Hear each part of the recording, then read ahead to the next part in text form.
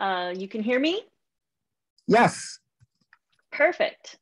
Well, thank you so much for the invitation to speak. I'm very happy to be here to share some of my knowledge that I have learned over the years. So let's see here. Can you see my first slide? Oh, yeah. Oh, no, yeah. Yeah, we can see it. No problem. Okay, very good. Well, I'm just going to get right into it then. Great. Excellent. Okay, so thank you for the introduction. I actually got my PhD at Louisiana State University. I think you said Mississippi, but that's fine. And I was at Ohio State for 15 years, where I was the director of the mass spec and proteomics facility there. And then as Dr. Chen mentioned, I came here in 2014. And here's a picture of my current group here. And we do a lot of omics-based projects in our center.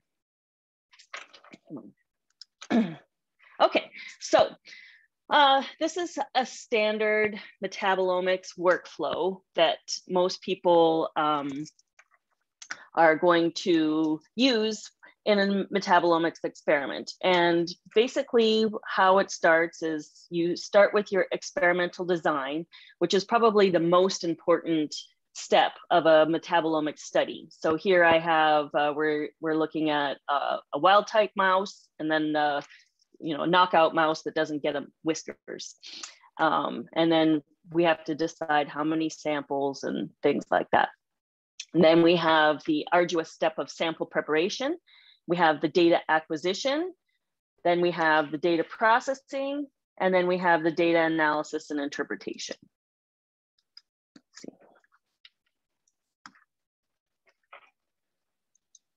So the experimental design is really critical when you're talking about setting up a metabolomics experiment. And it involves many, many factors, and probably involves many, many meetings with your collaborators, because there's a lot to go over.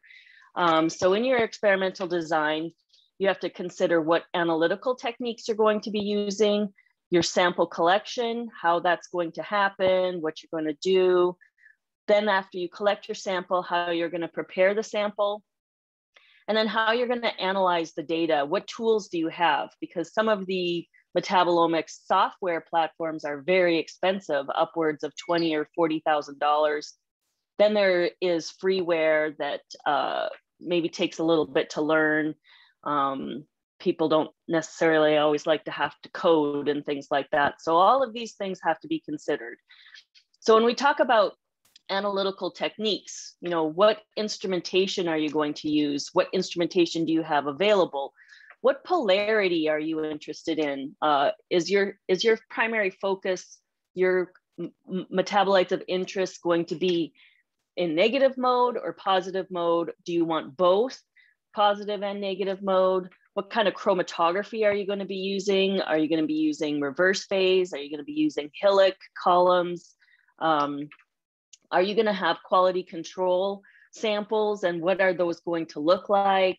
And are you going to have to do a validation step for your study?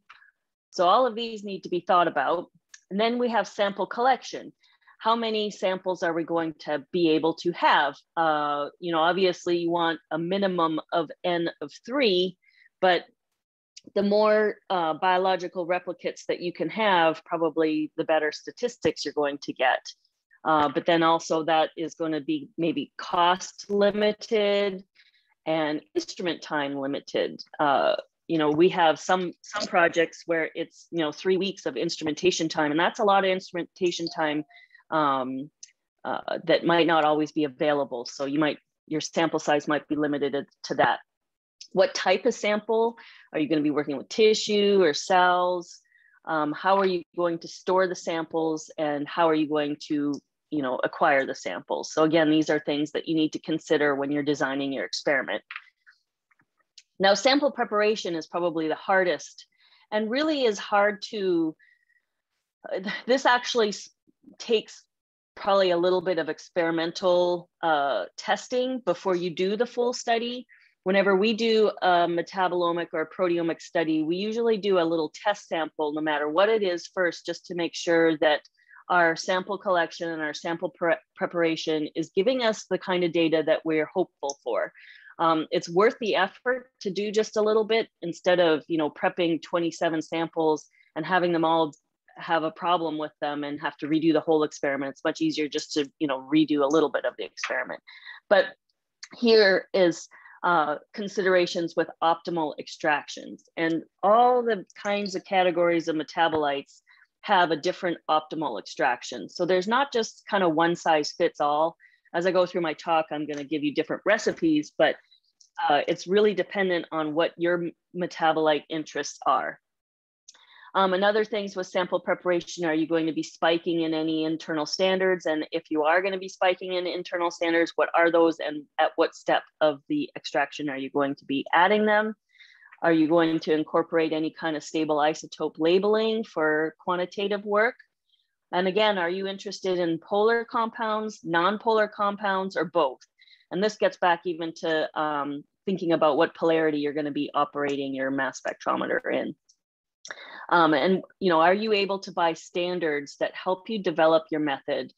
So for example, we've recently done a large project in looking at glycolipids. And so can we buy glycolipid standards that help us evaluate things like what polarity we're going to be analyzing the sample and what optimal extractions there are? And again, I kind of touched on data analysis, but actually data analysis is really, really critical, and probably is still a bottleneck for metabolomics. Proteomics type applications is pretty slick with all of the data analysis software. It's pretty easy. Metabolomics is enormously challenging compared to other kind of omics technologies. It's come a long way in the last, maybe 5 years. But I would say when I talk to graduate students and things at meetings, that's the biggest hurdle, is like, I have all this data and now I just don't have the bioinformatic tools to process it. Okay, so we're going to start with sample collection. And sample collection really obviously is going to depend on what kind of sample that you're looking at. So I have samples broken down into tissue, cells, plasma, serum, and urine would fall under there too. So we recommend that the tissue is snap froze in liquid nitrogen immediately after it's been collected, and then store at -80 until you're ready to do your sample preparation extractions. And cells can be a little tricky depending on whether they're adherent or suspension cells, but the cells, the metabolism that is ongoing at the time of your experiment needs to be stopped or arrested. So we call that quenching. And so this is so that you can obtain the picture of what is going on right at that moment. And then plasma and serum is a challenge because the phlebotomist oftentimes is kind of busy, and so care has to be taken that the plasma is stored quickly and properly. Plasma is very unstable, and the metabolites in are very unstable. And so we try to tell our collaborators to extract the metabolites as soon as possible. Obviously, this is easier done when you're doing things like mouse and rat than humans, but careful storage of plasma has to be able to be undertaken. Otherwise, you're not going to have good data from it. So in general, we do recommend to extract the metabolites as soon as possible and store the extracts rather than storing the sample. The only exception with that would be tissue. Tissue, can be at the -80 while you wait to generate all of your samples, better than cells and plasma. And if you do have to do some freezing and stuff, to minimize the freeze-thaw cycle to 1 cycle is the best thing you can do. Okay, so extraction of all of these metabolites is quite frequently done by a liquid phase extraction of the biological material that you're interested in. And the liquid phase extraction has a couple of purposes. One, it is to stop and arrest all the current metabolic activity because you want to freeze the picture of what you're looking at. The other is to remove the proteins from the sample. For metabolomics, obviously, we're not interested in the protein fraction, and we want to remove any of the particulates, cellular debris and things like that. You can utilize liquid phase extraction to also reduce the sample complexity. So some people want to extract all the metabolites possible, but we have projects, for example, where they're really, really interested in the low molecular weight metabolites, and the lipids in the sample interfere with the detection because they're quite ionizable. And so we use liquid phase extraction to remove those lipids, and so that we're left with just the metabolite fraction. Or if we're only interested in the lipids, obviously we can use the same technique and really enrich for the lipids out of that sample. So you can manipulate your liquid phase extraction to enrich your sample or reduce the sample complexity. The one thing that you need to be careful of is that while you're doing this liquid phase extraction, that you're not introducing bias in sample preparation. We want the differences that we're observing in the metabolomics to be because of the actual biology and not because of pipetting and things like that. And so basically there are two kinds of extraction. There's the non-mechanical and mechanical.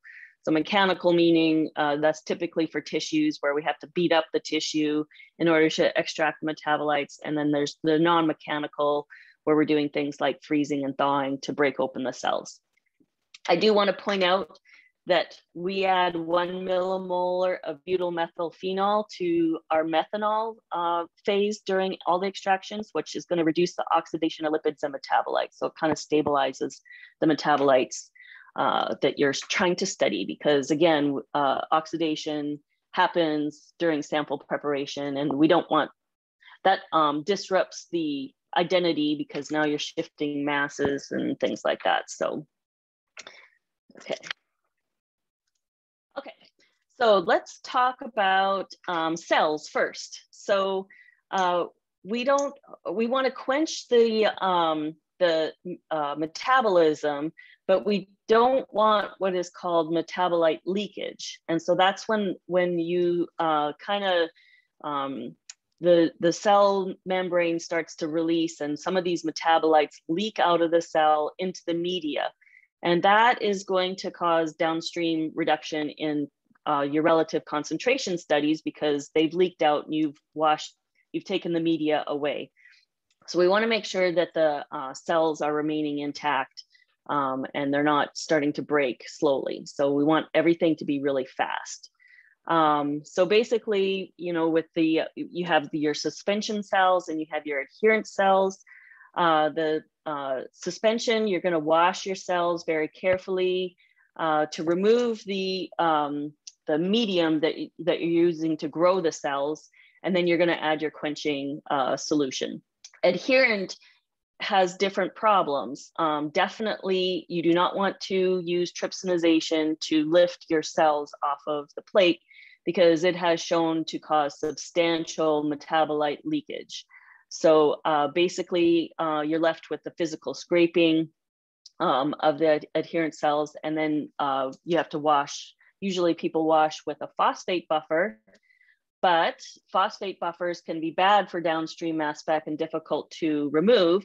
And so people have shown that are doing mass spec-based metabolomics that instead of washing with PBS, you can use things like ammonium acetate. They don't lyse the cells. They act in the same way as what the PBS does to keep them happy before you quench them. And then that introduces the more volatile buffer that doesn't interfere with the mass spec.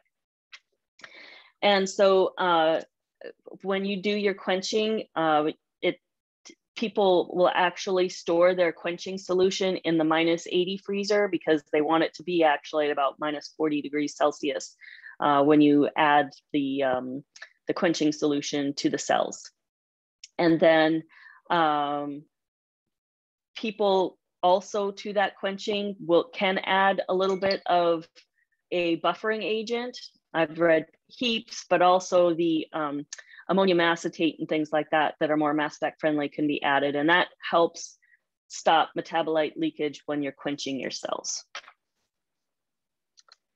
Okay, so I'm going to talk about the non-mechanical extraction of cells here in specifically. And so these are kind of, this technique is basically quenching and extracting at the same time. So there are methods where you can quench your cells and then you remove that quenching solution and then you do the extraction.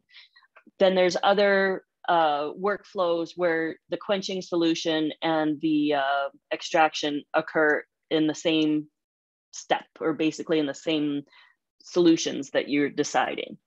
And so this right here gets us right back to the experimental design slide. And so we use a number of different quenching solutions or extracting solutions, depending on the kind of metabolites that we're interested in. So when we're designing this, we have to think about these cells and what is the purpose of my experiment? Am I only interested in the lipids? Am I only interested in the amino acids? What am I interested in? And if once I decide what I'm most interested in, then what solvents are best for my metabolites of interest? And we should run a trial just to make sure that we see this. So this is where you might grow just some normal cells and you do this experiment where you try the different quenching and extraction mobile phases first to see what gives you your best data for what you're trying to do. We use many, many different iterations of solvents, but here's some common ones. It's quite common to use a water acetonitrile methanol, and all of these are going to serve to primarily precipitate the protein out. You'll get a protein pellet out of the bottom, and then solubilize your metabolites of interest. So as you increase the organic, you're going to increase the non-polar metabolites, more and more the lipids and greasier lipids. So for example, when you start adding chloroform, you start getting more of the triacylglycerides and that sort of thing. Methanol acetonitrile acetone is another common one. This is one here, the 60% methanol with ammonium bicarbonate. That's what ABC is ammonium bicarbonate. This is something that you would use if you want to quench and then remove the quenching solution and then extract with a different solution. This ammonium bicarbonate helps stabilize the cells to minimize the leakage, the metabolite leakage. I want to point out that I have Eppendorf shown here, but you really probably want to use glass as much as possible so that you're not extracting plastics from the Eppendorfs, which is common, especially like if you're going to be using acetone. Methanol and acetonitrile are okay, but if you have the opportunity to use glass, I highly recommend it. And definitely if you're going to be using anything that is chloroform, you must use glass. You can't use plastic for that. These here are going to be ways that anything that is using chloroform methanol water is creating 3 phases, which I'll show in a little bit, where you have metabolites in the methanol layer, the proteins are in the water layer in the middle, and then your lipid fraction is in the bottom. So this is one way that you could do, where you're reducing your sample complexity. And something like this method over here with the acetonitrile methanol or the acetonitrile acetone, that's where you're trying to get everything you can, all the polar, all the non-polar. You're not trying to do any kind of enrichment or anything. You're just trying to get everything you can. Okay, so here we have, once we have put in our solution of choice, what we think is going to be best or what we have tested to be best, then you're going to vortex the sample, and then you're going to take the sample and you're going to freeze it in liquid nitrogen for about 1 minute, and then you're going to let it thaw, and then you're going to sonicate it for 10 minutes, and then you're going to store it in -20 degrees for 1 hour to overnight. This step is actually really important because you really want to remove all the proteins that you can from the sample. So the longer that you actually let this sit and let this sit in the freezer, the more proteins are going to precipitate out. And I'm sorry, I did forget to mention that you're going to do the vortex, freeze in liquid nitrogen, thaw, and sonicate 2 times. Some people do it 3 times.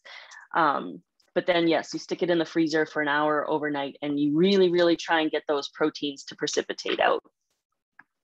And then you're going to centrifuge. Again, this is going to pull down any of the cellular debris and any of the proteins that might kind of still be floating around in there. And then you're going to dry the sample in a speed vac, and then you're going to resuspend your sample in your desired amount of solvent.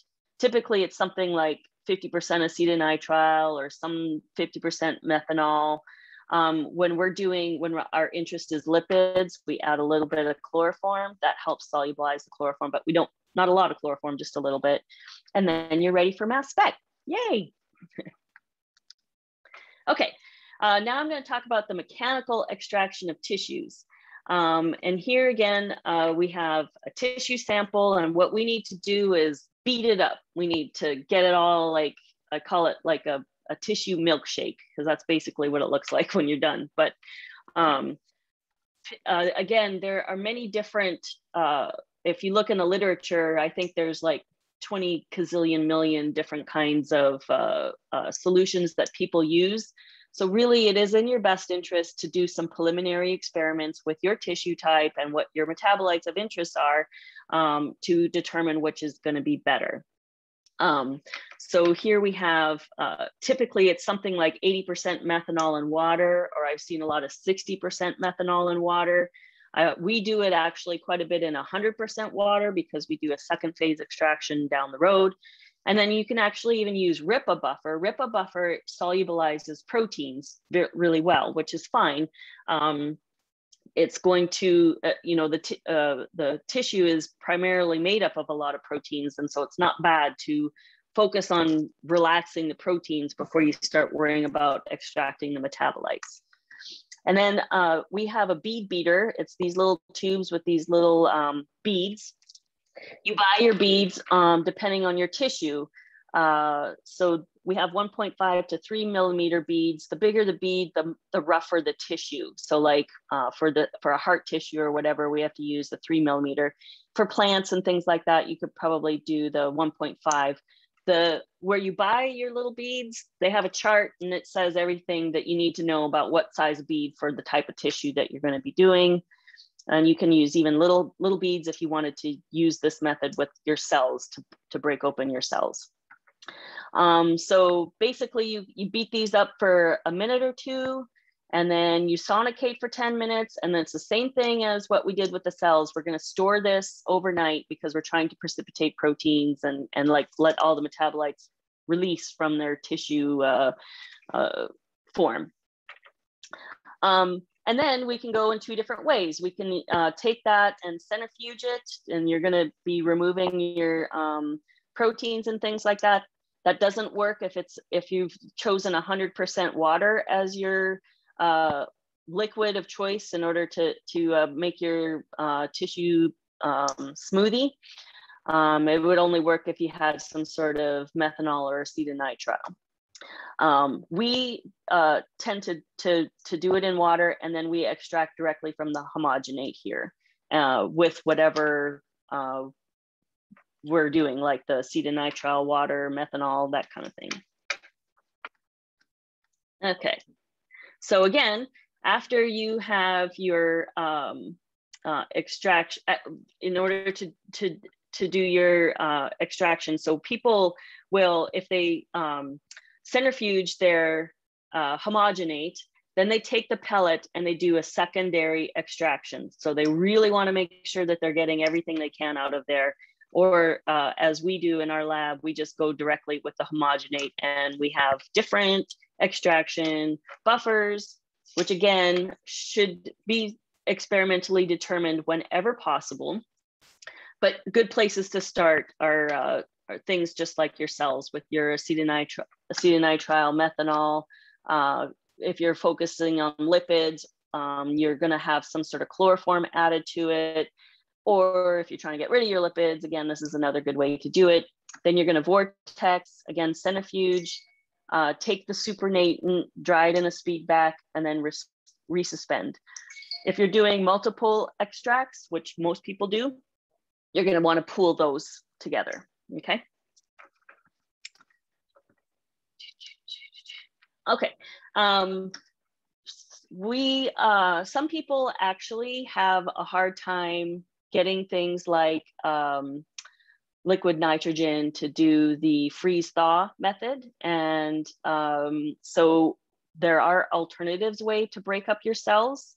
In this case, we have our cell pellet. And again, we're going to be adding our quenching or extracting solution. Same thing here with the tissue. You actually can use a RIPA buffer for this step. And then some of the other ones, then we're actually going to use sonication to bust up the cells and to do the extraction of the metabolites. Some people have concerns with this method because the sonication can heat up the sample, or it does heat up the sample. So the idea is that you want to keep your sample as cold as possible. So if you can sonicate in an ice bath or something to keep it cold, the probe sonicators, you can keep your sample in ice while you're doing it, and that's the best option.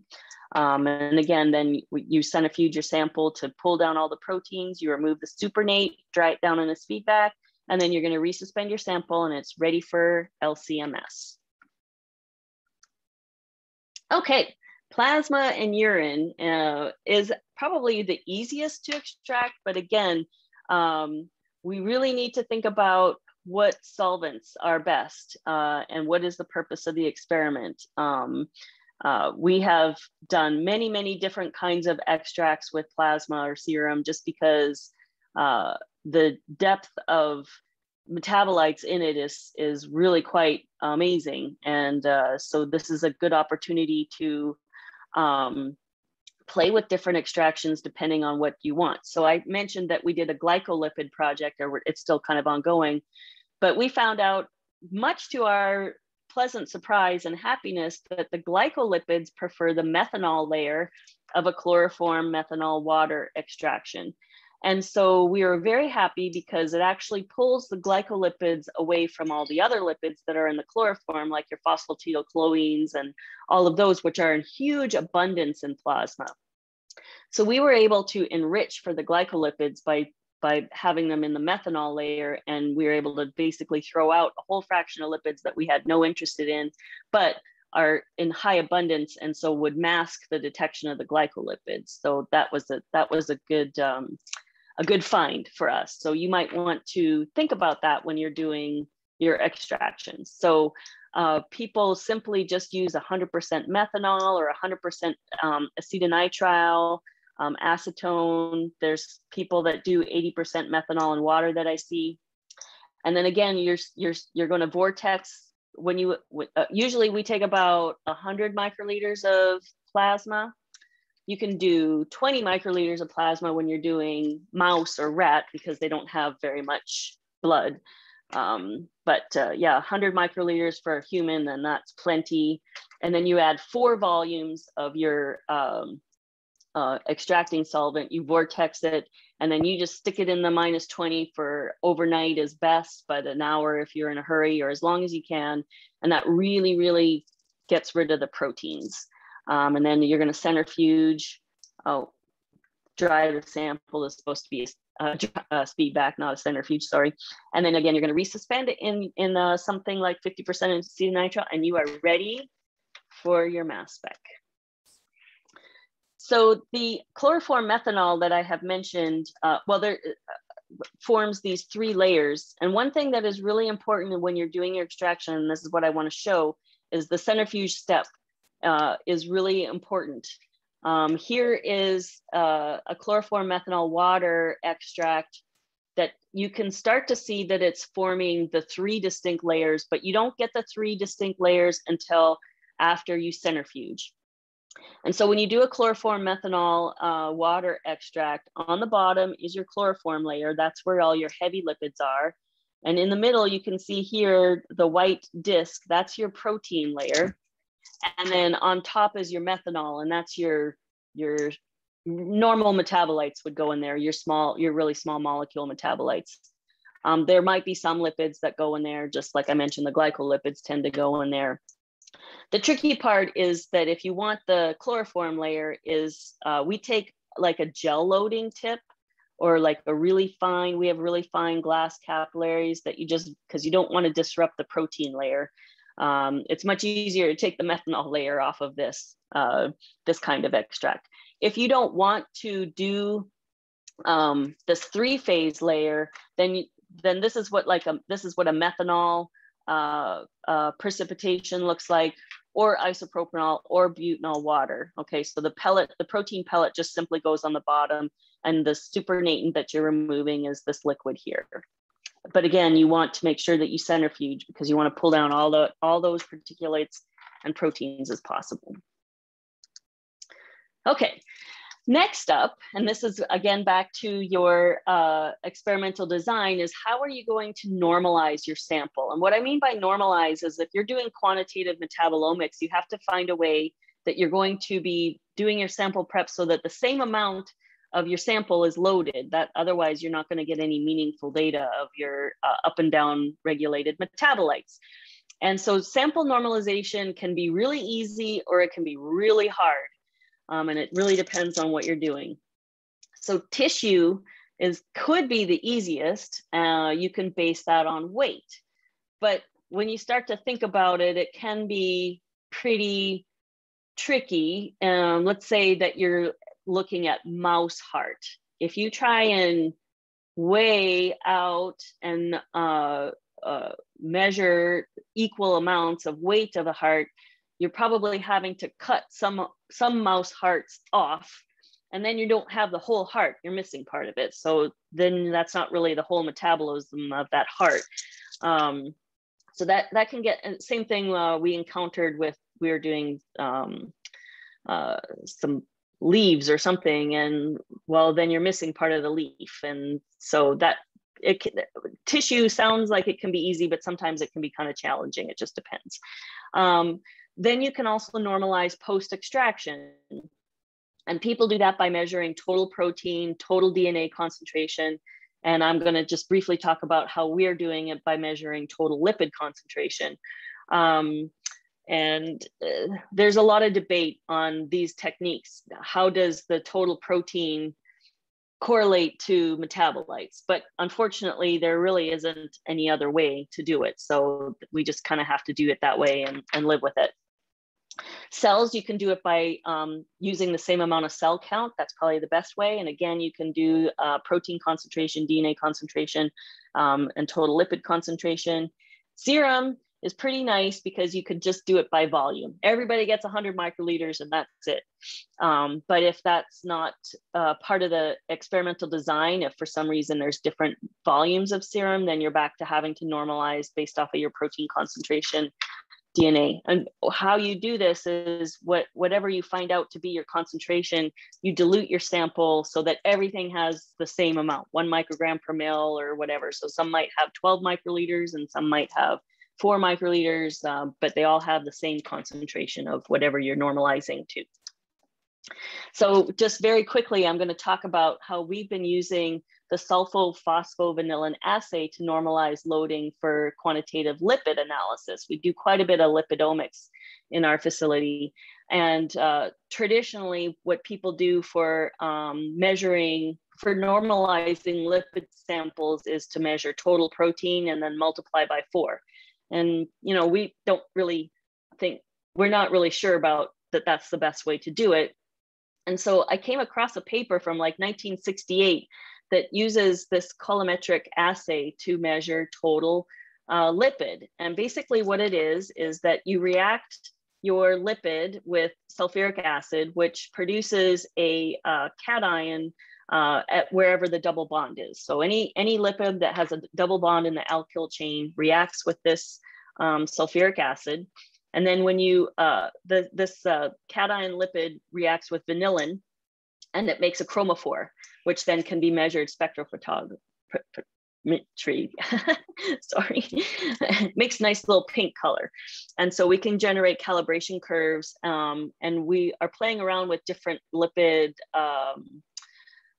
mixtures in order to make this calibration curve. So, you know, is it, and all of this is dependent on the lipid sample that you're working with. Is it high in like phosphatidylcholines, or is it high in cholesterols, things like that. And you can see here that we get very similar results to the protein assay as what we do, but we just feel like measuring total lipids to normalize for lipids could be a better way to do this than measuring by protein. And we get really nice reproducibility with it as well. Okay, so internal standards. Internal standards is a headache that everybody dreads talking about because again, metabolomics is so challenging, especially compared to proteomics. Proteomics has like kind of been really easy to solve all of these problems. It's quite easy to add internal standards for proteomics, but metabolomics is so complex with all the different kind of metabolites, all the different polarities, all the different you know, classes of metabolites. There's just not a one size fits all. So basically all of us doing metabolomics are left to our own, to make up our own internal standards for the most part. So the use of internal standards that I'm speaking about here are to evaluate your retention time stability, your extraction efficiency, your mass accuracy, your changes in instrument performance over time. I'm not talking about internal standards that would be used for quantitation. Would be more of a targeted approach, and I'm just sticking to untargeted for this talk. Now, thankfully for lipidomics, the wonderful Avanti Polar Lipids has come up with a mixture that we can use as an internal standard very easily. It's called SPLASH, and it contains 14 deuterated lipids using one internal standard per lipid class. So there's one cholesterol, there's one phosphatidylcholine, one phosphatidylinosine, things like that. And we just add 5 microliters at the time of extraction, and it helps us evaluate the mass specs. We don't really use it. The client, the customer, the researcher that is using our facility doesn't really even see any of that data, but we use it so that we can see if like there's a really weird outlier, you know, an extract gone really bad, a mass spec gone really bad, things like that. So that's what we're looking at. If you are not doing lipids and you can't use the splash mixture, then what we usually do is we select about 6 to 8 stable isotope metabolites appropriate for the study. So, you know, same thing for our glycolipids, we've had to kind of make our own mixture. However, the more unconventional metabolites that you're studying, the harder that this is because the stable isotopes are just not available. There's thousands and thousands of stable isotopes that are available, but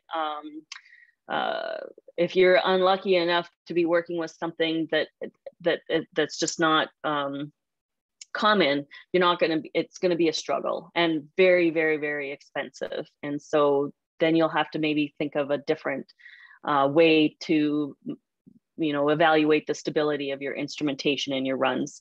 One thing that we do is for quality control, is about every 10 samples, we run a pooled sample. So we pool like 5 microliters from every sample, and that's our pooled sample. And we use that as QC evaluation.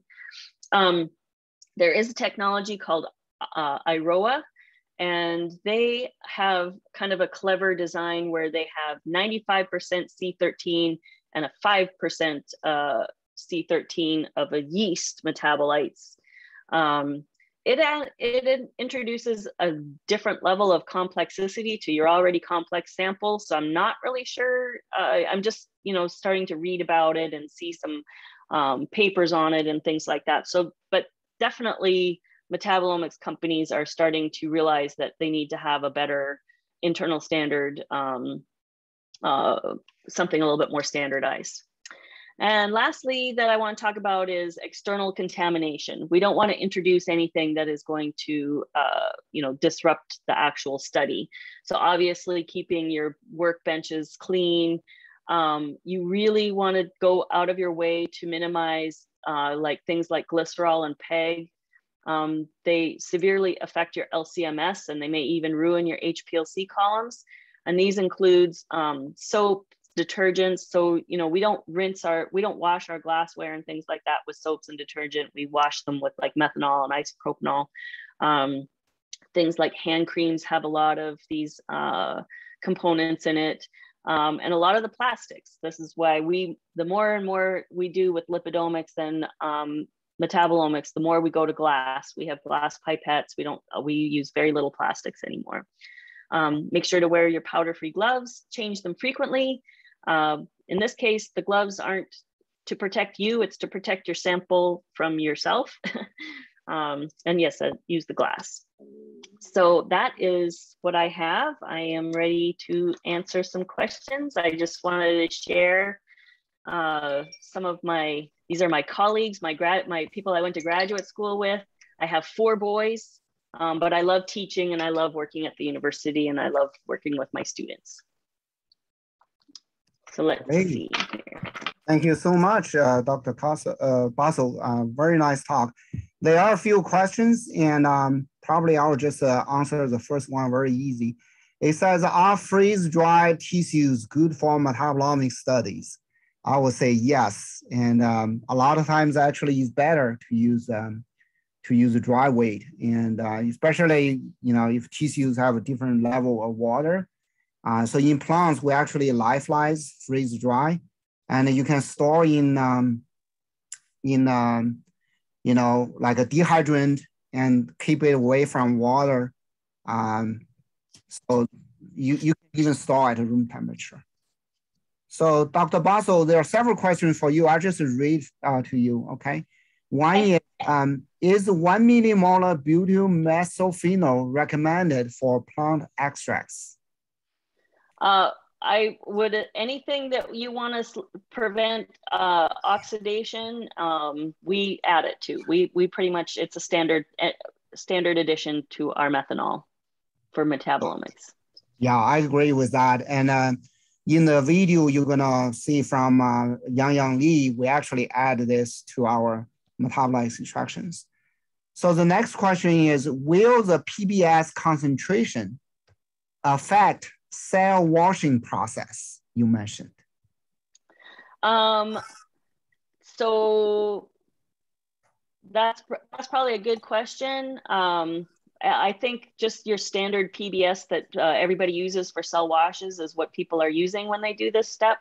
So you don't want it to be like you don't want to lyse the cells by having it too isotonic either. So you want just a nice gentle solution to make those cells happy while you're doing this stuff. Great, yes.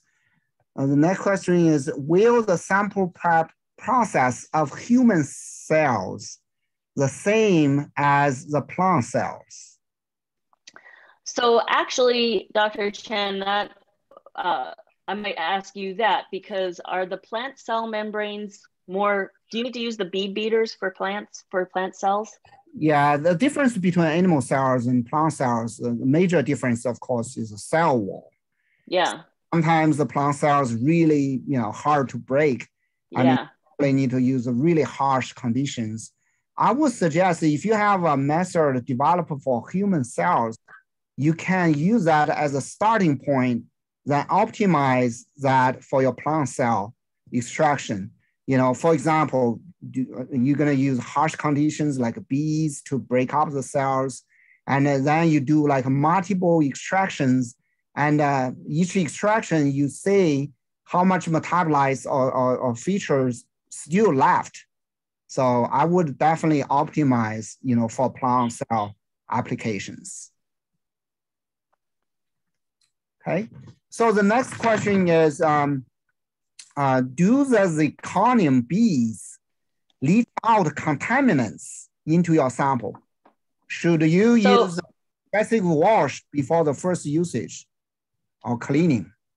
Yes, so we wash our zirconium beads before we do our experiment with methanol or isopropanol, one of those two things.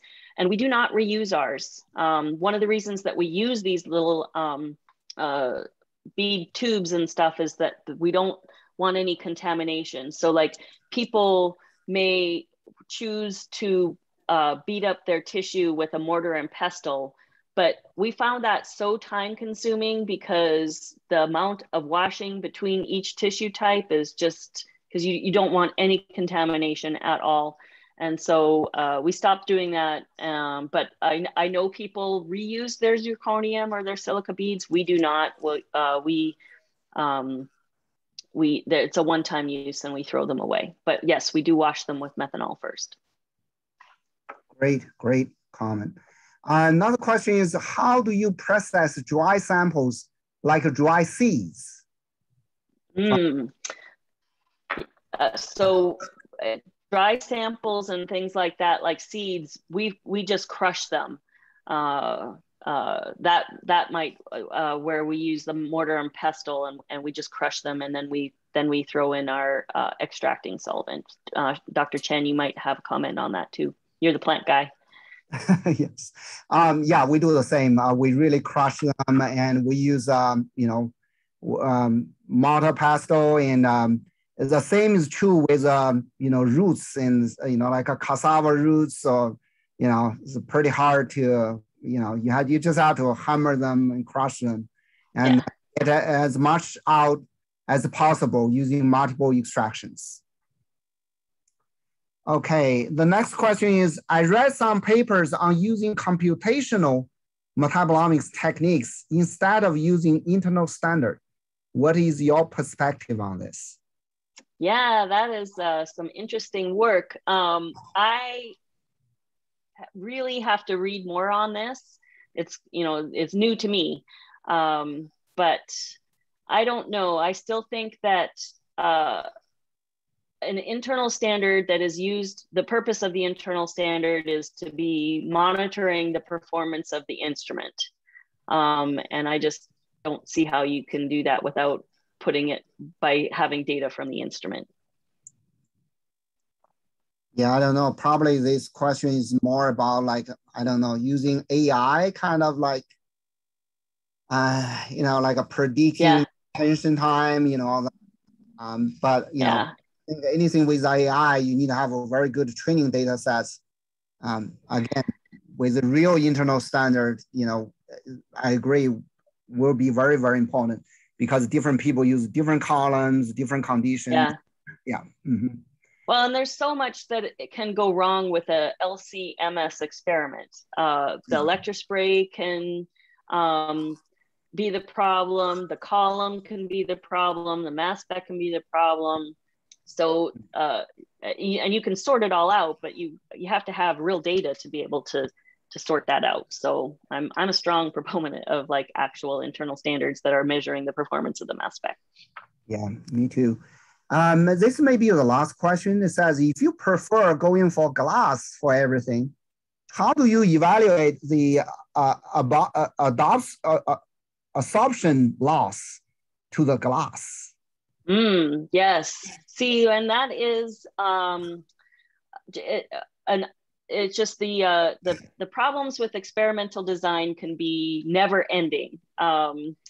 We want to minimize plastic because we don't want to extract plastic, which is really bad for the mass spec. If all you are detecting is PEG in your system, you will never see any of your metabolites, and it just wrecks the whole experiment. So, but every part of your experimental design has a pitfall, and basically you have to decide what you can live with.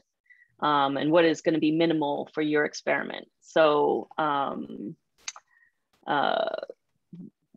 thing like we hate, for example, we do not like taking our sample to dryness because it is absorbed onto the plastic or the glass. So we try and watch when we're drying down our sample so that it is just dried down. It's not like we leave it in overnight and just let it like bake to death in there. So yeah, everything is Every step is something to consider, and you just have to weigh what is most important to your system. Yeah, I'm sorry to say that that was not the last question. There's still a few. Maybe okay. we just keep going. I mean, this is a great discussion. So another question is, can lipids found in untargeted metabolomics without specific lipid preparation steps?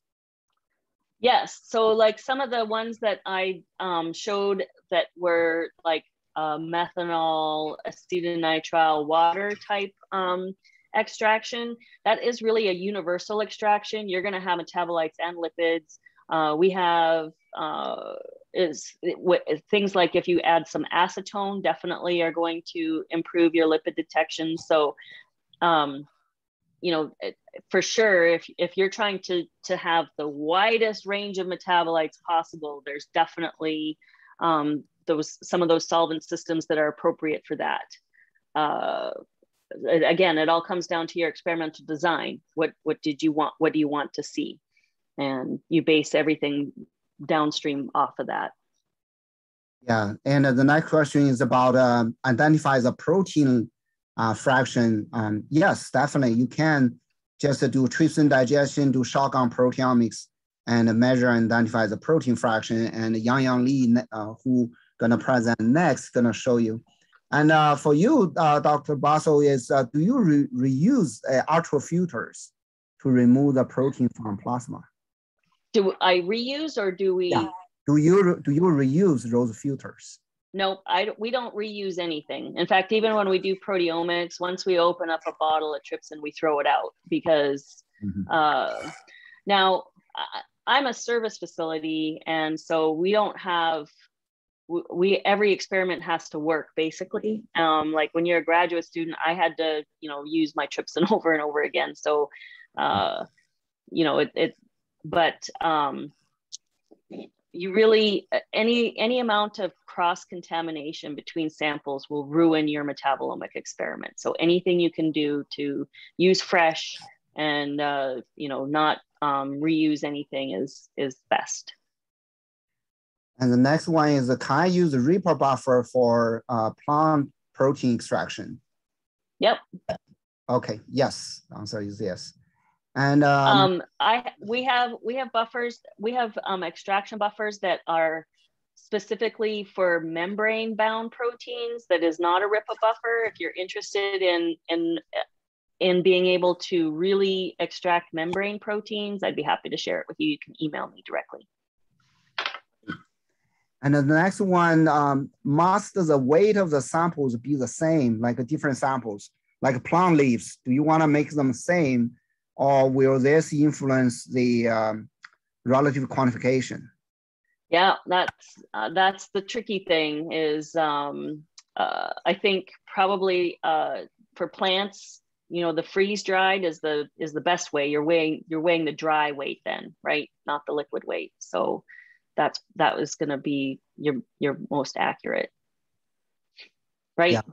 Yeah. I would definitely use as similar weight as possible. Yeah. Otherwise, you have to adjust your extraction, buffer or solution volumes, kind of, to make sure the volume and weight, they're kind of consistent ratios. So you want to make sure they have equal kind of extraction efficiency between the samples. The next one, is it standard to include a splash mix when you do lipidomics? It is something that we have started to do in the last year or so. I think the splash mix has been available for 3 years now. We've just started in the last year or so to routinely add it to our lipidomics.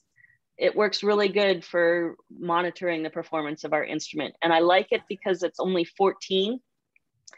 I don't like adding internal standards that add a huge amount of complexity to your sample, because you already have a complex sample and you want to be doing MS of your unknowns, not your internal standards. So,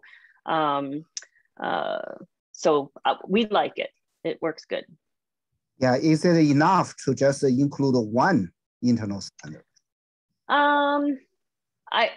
I know people that do that, and the reason that the splash is nice for lipids is that it contains one lipid per class. So you get, and because the different lipid classes ionize differently. And so if something weird is going on, it helps you troubleshoot, I guess is basically what I'm saying. So yeah.